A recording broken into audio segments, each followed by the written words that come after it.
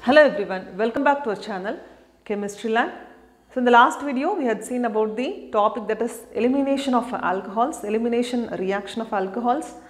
In the present video we are going to see about the topic that is protonation of alcohols.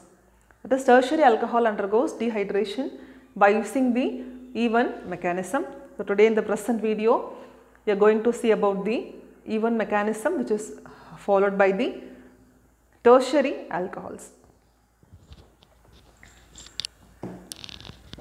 Protonation of alcohol.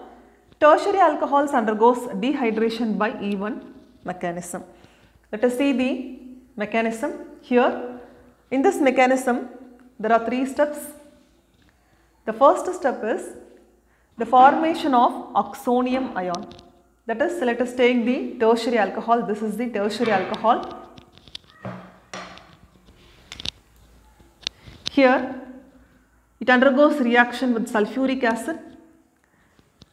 We write the sulfuric acid as H bond OSO3H. Here there is a lone pair of electron on oxygen, that is this electron shifts to this hydrogen and this bond which is shifted to this oxygen.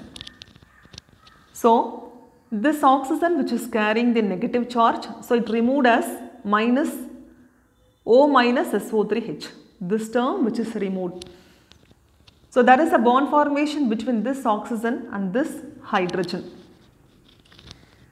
and this oxygen which is carrying the positive charge because of donating the electrons. So there is a formation of oxonium ion in the first step. Let us see the second step. Second step is the dissociation of oxonium ion. So let us write the oxonium ion. It is a slow process. Here this bond which is shifted to this oxygen, so it gets neutralized and which is removed as water molecule. So here, because of donating the carbon which is carrying the positive charge here, so there is a formation of carbocation. Here there is a formation of carbocation in the second step and the water molecule is removed.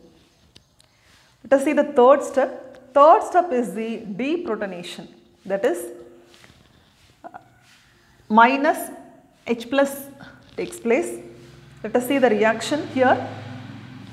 In the carbocation there is a methyl group, that is we write the methyl group as CH2 bond H, this methyl group.